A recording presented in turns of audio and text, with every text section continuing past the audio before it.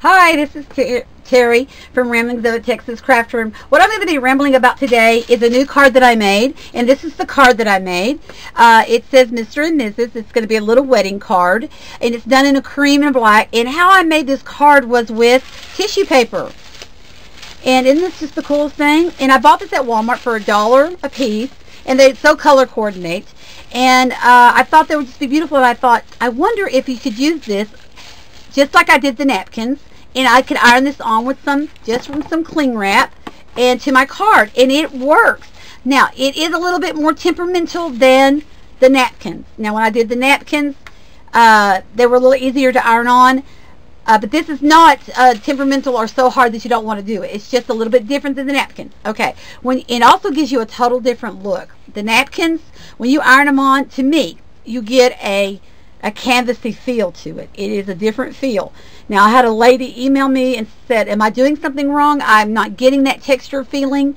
And she was doing everything right, so I don't know if it was a different type of napkin or what the deal was, but she was not getting that. It feels like texture. It feels very textury to me, and it feels like canvas. I'd be curious if anybody else thinks it feels like canvas, or, maybe I'm just crazy. But anyway, the napkins, it works the same way as the napkins. And I'll show you how to do it. Let me show you this first, though. I also found this at Walmart. Just absolutely the most adorable papers. And you get so much for $1.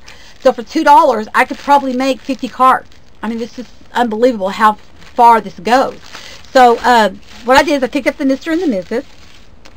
Let me show you how it works. Now, I did learn a few things with messing with this, because the first one I did turned out beautiful. It just is smooth, and this is different. This is textural. This is not. This is extremely smooth. This is smooth as a baby's behind. I'm not kidding you. It's just as smooth as can be. But the first one I did turned out beautifully. Okay. The second one I did, not so much. This turned out wrinkled and puffy, and oh my goodness, I couldn't figure out what I was doing wrong. And luckily, the second one messed up. The first one did great, because if I had done the second one first, I probably would have never done it again. I would have said, oh, it doesn't work. But it does work.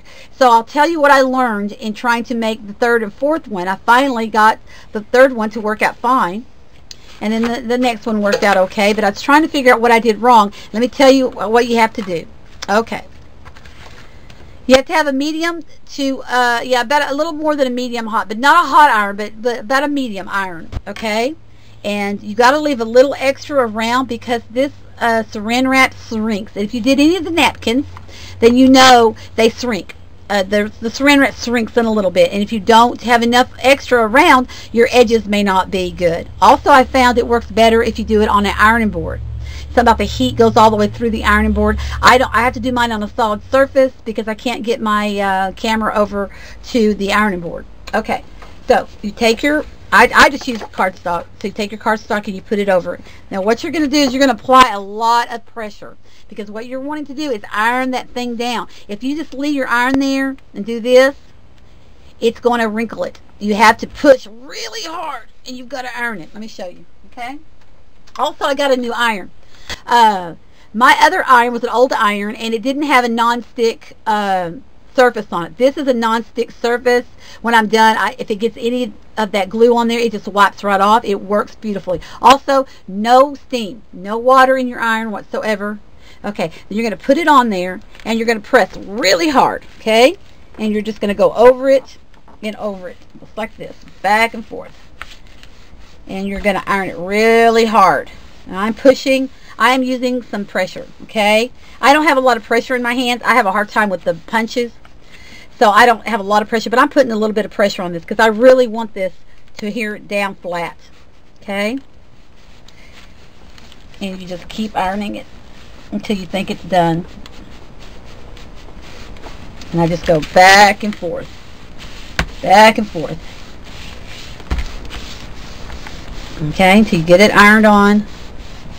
And that'll make it flat. Now, if you go like this, real lightly, it's gonna wrinkle on you, because the plastic is melting, and the tissue paper. Take this off. It's really hot. The tissue paper is melting so fast. The plastic is melting that wherever you move it.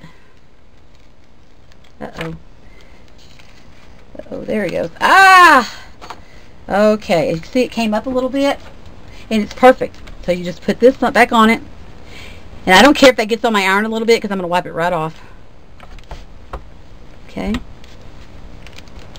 and you can see right there it wrinkled because of the way I picked it up. The rest of it smooth as can be.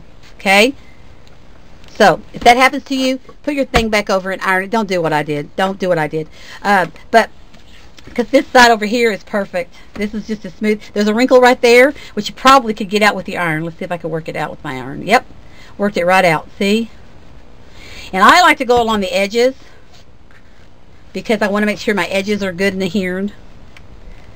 Okay, look at that. Just as smooth as it can be. Just as smooth as it can be. Now, see, it's good on my iron, but when my iron cools down, I'm just going to wipe all that off. This is what's so good. I'm telling you, $10 iron, best thing I ever bought. Okay, there we go. Now, this is just as smooth. I don't know if you can tell it. Just as, oh, sorry, I'm flying. Just as smooth as it could be, okay?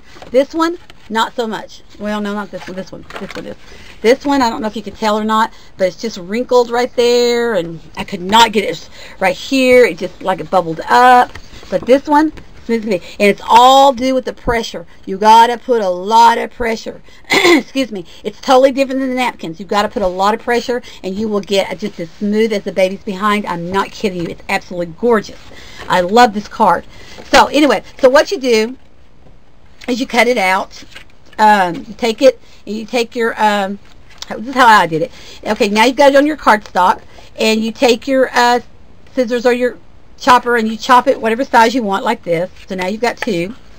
You're going to have a piece like this, and then you're going to have another piece that is your damask.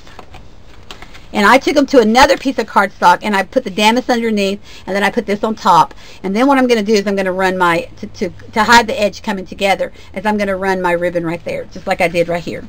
Okay?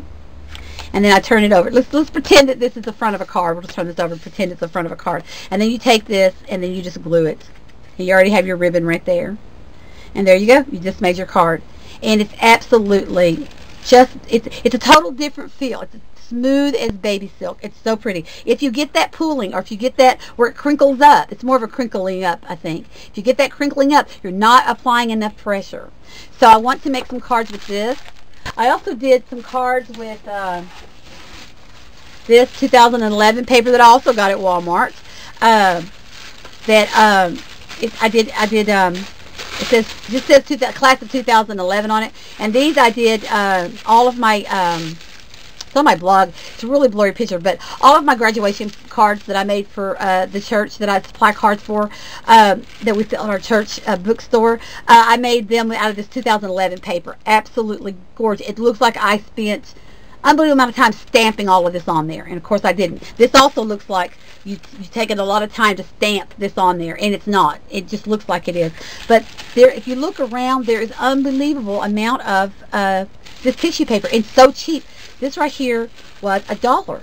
I mean, I got $2 in paper, which is cheaper than the napkins, and I could make probably 50 cards, if maybe more, out of this little bit of tissue paper. And the more you look around, the more tissue paper you see that has different patterns on it.